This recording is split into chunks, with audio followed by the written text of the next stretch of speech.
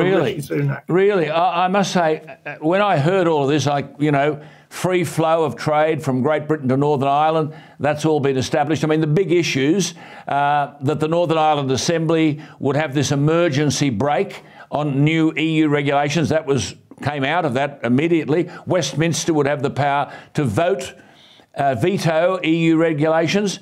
Now you're saying there might be some snags here and the Democratic Unionists mightn't approve. Yeah, they might not, but it's interesting. I had a briefing over the weekend before it was all published from somebody in the Foreign Office who said to me that what they hoped with the deal was it would give everybody something, but nobody would get everything they wanted. And it was a question of whether all the parties, including the DUP and others, would grudgingly, I think was the word, grudgingly, would accept it. I mean, on the face of it, I think they've done very well. They've got more concessions out of the EU than anybody would have imagined. It's improved the situation enormously, but part of the UK is still living under foreign law. And that may be too much for I mean, it seems to me, though, that the Labor Party are going to support it. The bulk of the Conservative Party will support it. Most of the Northern Ireland politicians, in fact, the DUP won't. So it could get a 95% vote in the House of Commons. Why do you think... Pardon? Do you agree with that? Yes. Yeah. Yes, so I agree with that. Why, when Sunak is under all sorts of pressure, would he involve King Charles when there is yet no parliamentary vote, no parliamentary debate? There won't be any this week. The Prime Minister reportedly wants to allow MPs the chance to go through the deal.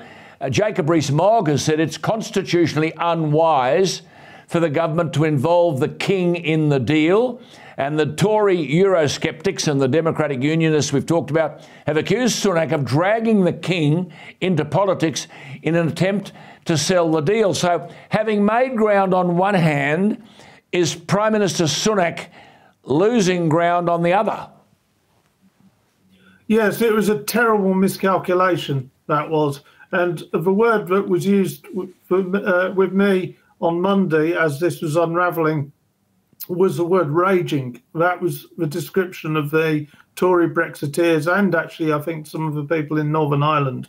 And the reason they've done it is because the Unionists in Northern Ireland, are very strong monarchists. The King has a particular place in their heart. And it was obviously a crude attempt to try to use the monarchy to persuade them to accept a deal. Now, they probably should accept this deal because it's pretty good. But doing things like that just makes people suspicious. It makes people angry. Arlene Foster, former DUP leader, was on television that evening saying that they will come to regret it, and I think they will, actually. I can say something. I mean, I think the late Queen Elizabeth would never have been dragged in like this. I should say to our viewers, Buckingham Palace, because this program goes all over the world, Buckingham Palace has been explicit in a statement that the King is meeting von der Leyen on advice from the government, and that, quote, "The King is pleased to meet any world leader. It is the government's advice that he should do so," which actually tips Rishi Sunak into the bucket even further.